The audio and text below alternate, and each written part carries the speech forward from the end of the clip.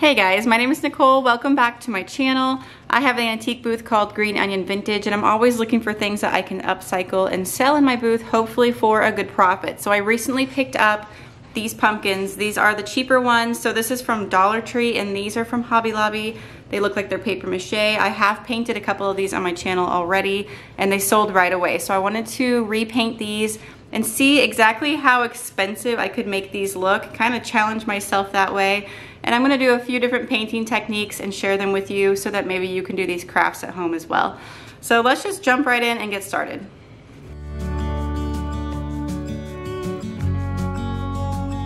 For this first pumpkin, I am trying a painting technique to try to get this pumpkin to look like leather. And to accomplish that, I am starting with like an orangish base. I'm using the Rusty Nail color from Dixie Belle. And then that orange bottle I just showed you is the pumpkin color from Waverly that's at Walmart. And then I also put in some of the light yellow from Dixie Belle also to come up with this orange. And then I went over it again with the Rusty Nail red from Dixie Belle. And that kind of gave me like my starting color for this pumpkin. And then I went over it with the Antiquing Glaze, also from Walmart. I wish I had the Dixie Belle brown wax, but I just couldn't find it today. And this technique really added a ton of character. I wish you could see yourself just sitting there on my chair. I feel like I was able to achieve a decent leather texture on this pumpkin. I do think that the clear wax and then the brown Best Staying Wax from Dixie Belle would have given me a better like velvety texture. The Antiquing Glaze did a good job of adding some dimension, but it's just not as rich of a texture. So I will go over this probably with the clear wax and see how that does, but I wanted to move on for the purposes of this video and glue some leaves on top. And then that's gonna be probably the finished look for this one. I think it came out really pretty. I got these faux leather leaves from Hobby Lobby. It comes in this color and then this color. They look really similar on camera, but this one's more of a brown. And they don't look great on the pumpkin and they look really fake in real life. So I actually just rubbed some black paint and just like very lightly applied the black paint to this leaf. I mean, you can tell it's like almost not there at all. So here's the one with the black paint rubbed on and then wiped back off. And here is the original. So I'm gonna have this one and then the brown color that I also did the black paint on. And I'm gonna kind of just build some leaves onto my pumpkin just for some final embellishment, and then this one will be all done. You don't even notice. Should have told you straight away. You don't have to be afraid anymore. I know you haven't noticed. You know.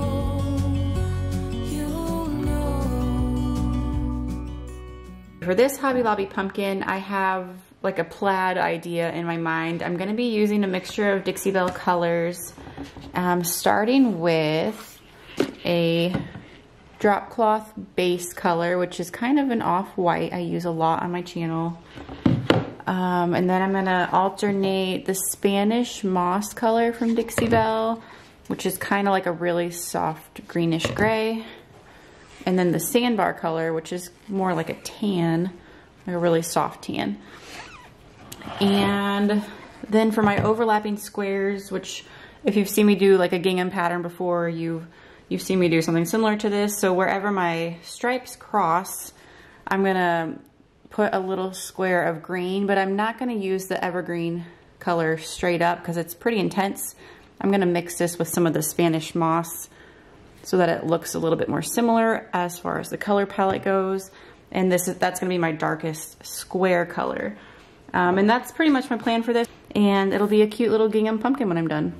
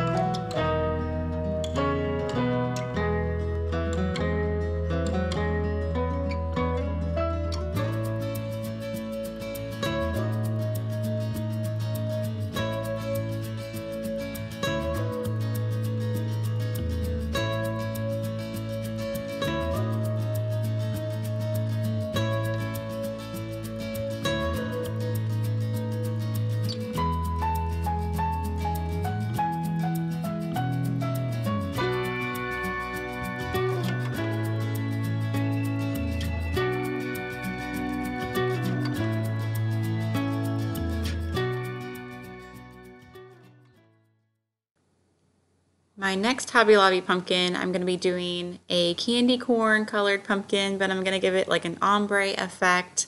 So nice and simple. I use a spray bottle eventually to help me blend my paint colors together, but I'm basically just doing the white on top, the orange in the middle, and I'm using that pumpkin color from Waverly again for the middle section.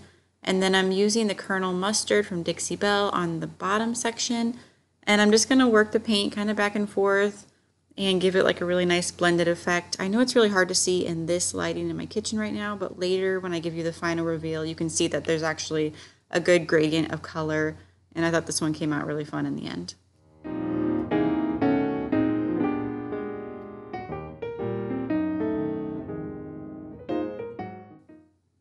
And for my last Hobby Lobby pumpkin, I actually shared this transformation in my Cricut video a couple weeks ago, but I'm going to go into a little bit more detail here. So I paint this pumpkin the Muscadine Wine color from Dixie Belle. This is my absolute favorite color for fall, aside from olive green. I love wearing green, and then this kind of dark wine color in the fall. It is my favorite. So I loved using this on the pumpkin, and I hadn't used this color before, but it was really, really beautiful. And I'm kind of itching to do a piece of furniture in it now. Once I have that paint nice and dry, I go over just kind of the crevices with the Dixie Belle Best Stain Wax in the black, and that just gives some added dimension and makes it look even more hand painted than it already is. So I go in there with a fine brush, and then I wipe out the excess with just a paper towel. I think I use this time. And then I use my Cricut Maker 3 to write the word fall on some felt, and then I'm able to cut it out from there. And I did kind of a white background and then a mustard yellow felt color for the word fall. It was so simple to do with my Cricut Maker, so if you haven't seen that video yet, I'll link that down below so you can go see how the Maker was able to do these felt letters for me.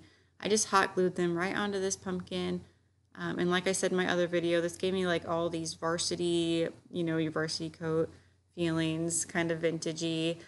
So I really like how this one turned out. It was pretty fun for me, and this was kind of a new thing for me to do using my Maker. I've never done like the outline before, and I've never used it to cut felt. So this was a fun project, and I just glued that right on there, and then like I have been doing with the other pumpkins, I add some leaves on top, and this one is just kind of a different take on the pumpkins from the other ones, and I think it turned out great.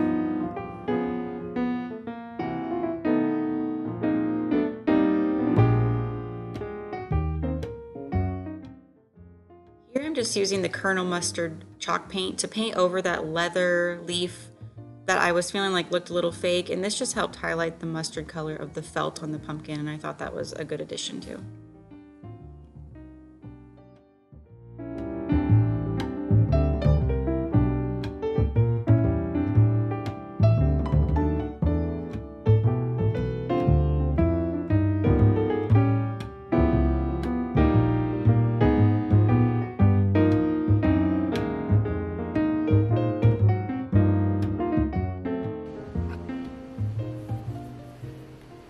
Okay, now moving on to these Dollar Tree pumpkins. These are just maybe the cheapest foam pumpkins you could ever find.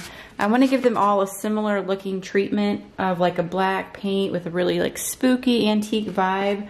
I'm going to be using the Iron Orchid air dry clay and some of their stamps and molds to create 3 different designs. I'm going to use the Dixie Belle Caviar paint for the base color. I'm going to use one of the crockery stamps to make a little embellishment for one of the pumpkins. One of them, I'm gonna use the Iron Orchid molds in this Harper collection, so it's kind of like a typewriter font. I think I'm just gonna write the word boo on there in the clay and then glue that on with my Gorilla Gun glue stick. This is a really, really great glue stick because it doesn't like string the hot glue around everywhere. So this is one of my favorite tools. And then the third pumpkin, I'm gonna use the bird mold because I think you can make a bird look kind of spooky for Halloween. Probably one of these guys, or maybe this one. I'm trying to decide like based on the size. So yeah, I'm gonna get started on these. You guys can kind of watch the process as I go along, and I think they'll be really cute in the end.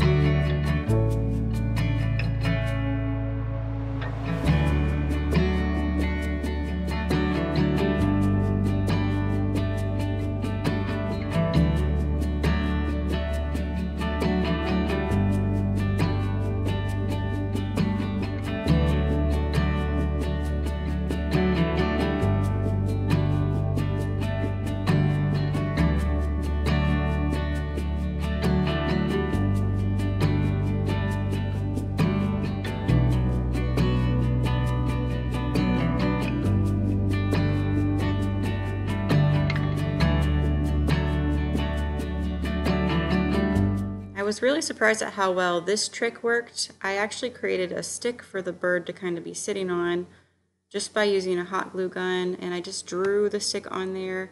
I went over it a couple times so it was nice and thick, and then once I paint over it, you can't even tell that I made it out of hot glue, and it looks really nice.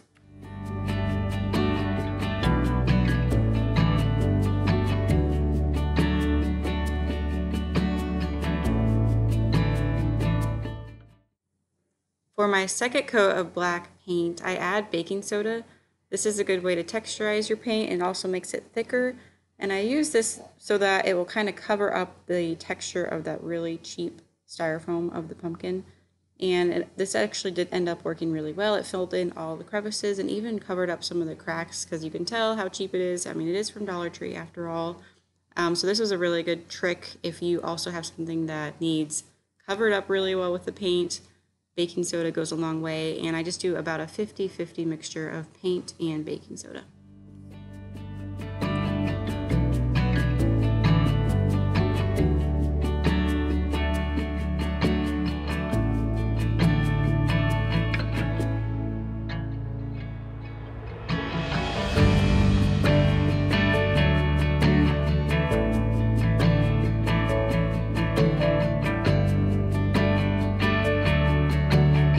Originally, I thought I would make my molding stand out by using the drop cloth chalk paint color. I thought that would give a nice antique vibe, but then it was just going on really sloppy, and it was filling up my stencils so much that I was losing a lot of the detail. So I actually ended up going back through and wet distressing all of the clay details just with the baby wipe. And that did a really good job of removing the black paint. It helped some of the details come back through because they got a little clogged up from using the baking soda in the paint. And it smeared the black paint around and gave them like a really nice kind of spooky effect. So that was something that I wasn't planning on doing. But you can see here how cool it kind of makes the details pop out. But it also doesn't make it completely bright white again, so it looks nice and antiqued and like I meant to do it that way.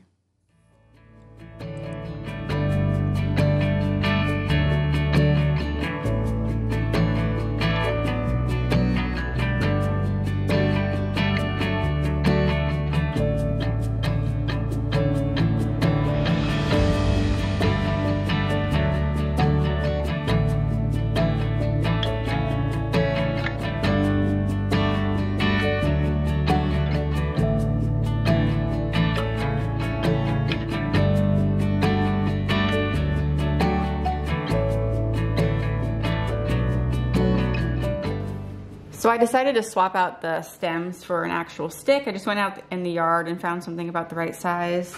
And I am just hot gluing them in place and then painting the hot glue black so you can't really see it.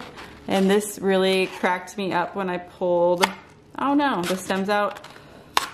They're actually just attached with a toothpick, which, I mean, I don't know what I expected a Dollar Tree pumpkin to be built out of, but maybe toothpicks wasn't my first guess. So, oh well, I'm taking it out anyway. I'm just kind of shoving this through. These are actually hollow inside. Just kind of shoving the stick through. I'll go put a little bead of glue around there, let it dry really well, and paint it black.